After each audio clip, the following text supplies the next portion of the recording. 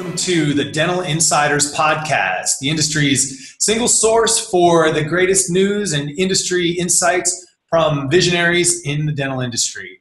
Our guest today is none other than Dr. Luke Shuman. It kind of brings up an interesting kind of evolution of technology question and sort of the future of things. And I know you're big on social media. You speak about it, talk about it. You're an expert in that field. You know it probably as well as anyone when it comes to understand the technology, the interface, the actual how to use it in practice. So what's your take on social media in dentistry these days? I know it's been out 5 years, right? And it started, everybody had to get on Facebook, get a bunch of likes, and nobody quite knew what to do with it, how to make money at it or how to use it. What's your take on social media and how a dentist, I think we'll follow this, what's a quick and easy strategy a dentist can use to make it work for them? I have a lot of issues around social media, and I have a lot of issues in two separate categories. One is to talk about the dental community, and the other is to talk about the actual companies that are providing it. Right. You're correct. As you know, I have certain personal missions in wanting to try to make a difference in dentistry, and there's three of them. One, of course, is the award process, which you know is best of class. The second one is in the sleep industry, and the third one is in the social media industry. And talking about social media, let's start with the dental community. And I give a program, I'm giving another one tomorrow in Winnipeg. I have given this program now to about 5,500 attendees. And in that program, I always ask a question. I ask them to be honest with me and to raise their hand if they truly understand what search engine optimization is. And of the 5,500 attendees to this point, I've had 36 people raise their hands. So there's problem number one, okay? And then if I ask them how many of them are working with a online marketing social media company, 50% of their hands go up. So here's the disconnect. And so if I'm talking to the dental community, number one is, and this is what I get all the time. I know I need it. I don't know what I need, so here's a check. And when that happens with the social media company, the relationship immediately goes south. Because what is happening is that the dental community needs to understand what the definition of success is. So that if they don't know what that is, how can they gauge the return or the value they're getting for their money? Which then again, and I'm going to get there, is allowing social media companies to take tremendous advantage of the dentist. And here's a perfect example. My own brother, he'll be okay with this. He called me one day, and he was working with a social media company, and he had an SEO package. And so they were coming out with an advanced SEO package. So he called me and he said, what do you think? Should I go with the advanced SEO package? And I said, well, what are you getting from your existing package? Oh, I don't really know. I said, well, you can't really gauge the advanced one versus the one you have now until there are certain questions and answers you need to know so that you're getting a return for the money because it was expensive. Right. So the question and the answer to this whole back and forth was that he was going to buy the advanced SEO package because it must be better because it's advanced. Advanced must be better.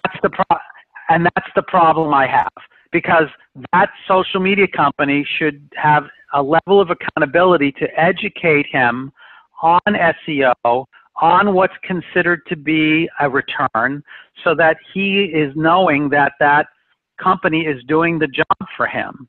And then if there's an advanced one, what does that mean? So getting back to the practitioner, number one, they can't do it themselves, and they need to understand that. Even though they have staff members that might be great on Facebook and all the different social media properties, you have to look at a social media company, an online marketing company, like you look at a lawyer or an accountant. I always say that social media is a bullet train that's left the station with no stops, with no stations to stop at, and let's not, leave all of us back at the station. It goes that fast. I'm not even able to give a handout when I lecture. So, because what happens is when the organization wants me to give a handout, I can't, because by the time I give the actual presentation, something has changed in the social media community. And so I literally give them my presentation. I give them my email and I send it to them.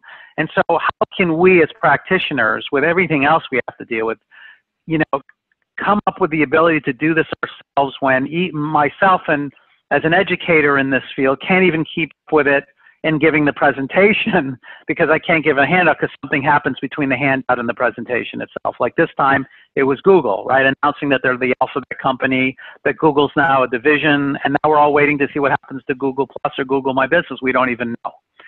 So the dentist has to recognize that they must work with an online marketing company. Now, does the practice need to support that and work with them and provide what's important? Yes.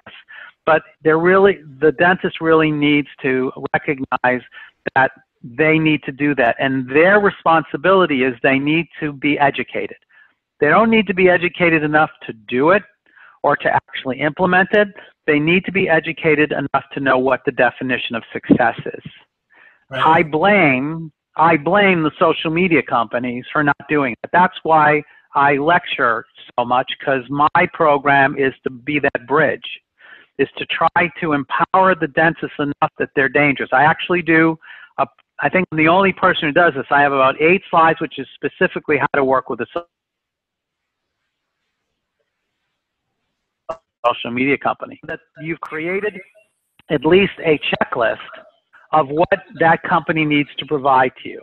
So the social media companies have to stop taking advantage of the lack of knowledge that we have as practitioners and recognize they have an educational role that is critical and that they have a customer service role. It's not about just providing the technology and their job is done. They need to educate. They need to provide the dentist what the definition of success is so that there's a synergy between them so that they both can be successful instead of the feeling of being taken advantage of. And that's happening a lot. I mean, as I say in my program, right now there are 5 social media companies meeting with 5 different dentists in Boston saying that for $2,000 a month, I'll make you #1 on Google. Mm-hmm. Right. What's the problem with that? It's possible. Four are going to lose. So that's my feeling about it. I think that, this is going to improve because the dentists, I think, will start to take more responsibility in recognizing to be educated. Especially the newer generation of dentists are definitely taking an aggressive role in recognizing that importance. And I think that it's becoming more obvious. I get a chance to work with a lot of the social media companies, and I'm pushing really hard to get them to recognize that it's just not about the technology. It has to be the education and the customer service for the relationship to maintain itself. Right. So quick follow-up, really quick, so how does, and this is probably not a quick answer, but how does a dentist clear through the clutter and find a reputable company? Because, right, so let's say half of the companies out there are just out there for a quick buck, fly into dentistry and say, oh, we can get these suckers and we can get them for $500 a month or $1,000 a month or $2,000 a month. But then there are the reputable ones. How do you find the good ones? So I'll respond to that 2 ways. One is you want to get to speak to some of their customers. However, not in the area where you practice. Because obviously customers in the area you practice could potentially see you as a competitor and taking business and taking, relevance and ranking away from you. So you should speak to people out of state. And typically practitioners are very open and honest with each other. So I would say give me 5 references out not in Maryland. That would be 1. And 2, some of these companies are doing something that I think is brilliant.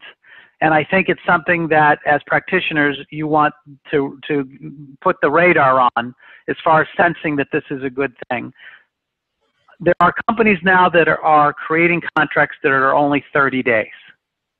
That they're saying that they're confident enough that you have the ability, if you're not happy with what they're doing, based on website development, social media involvement, etc., that you can opt out. And to me, that's a signal of confidence. You know, one of the things that I hear from, you know, being again at Pride, we had, you know, at past president of Pride, thousands of clients. One of the things that, you know, is the upsetting story is someone that signs a 1-year or a 2-year contract and they're not happy, and guess what? They're in that contract until they're done. And so that turns into a very emotional relationship because they're not happy and there's nothing they can do about it. So some of these companies are really starting to recognize that they need to show the practitioner that they can be confident in them. And so by saying, you know, whatever we do, it's on a 30-day basis, that's the kind of company that I would sort of pick my head up and go, okay, that if you're that confident that I have the ability to walk, then I'm appreciating that you're giving me, you know, that I'll give you the opportunity to make this work. The other thing that you want to be careful about is you do not want to work with companies that give you templates. This makes me crazy because you know, you go to a company that you're interested in a website or you're interested in content, and they go, you can have A, B, or C. And Right. And what makes me nuts about that is when it comes to Google ranking and relevancy and ranking, the spiders that go out, they immediately know that your content is duplicate. They immediately know that your templates are duplicate, and your ranking goes down. Your relevancy goes down because you're basically replicating A, B, or C. So custom websites, custom content is critical for 2 reasons. One, it gives you a much better relevancy and ranking related to the search engine. But secondly, as we know, your website is your home, and you will be seen more by the community, existing and potential new, by your website than the past, where it used to be make your waiting room beautiful, you know, have a nice sign. Well, you know, those days are over. More people are going to see your website than anything else, and so you need, and your team needs, to feel comfortable that you are representing your home and yourself properly. I find that hard to do by seeing template A, B, or C. I think it has to represent you. I think you need to be proud of it. You need your team to be proud of it because it represents them too, because the community is seeing it. So there's just some pointers around picking a social media company.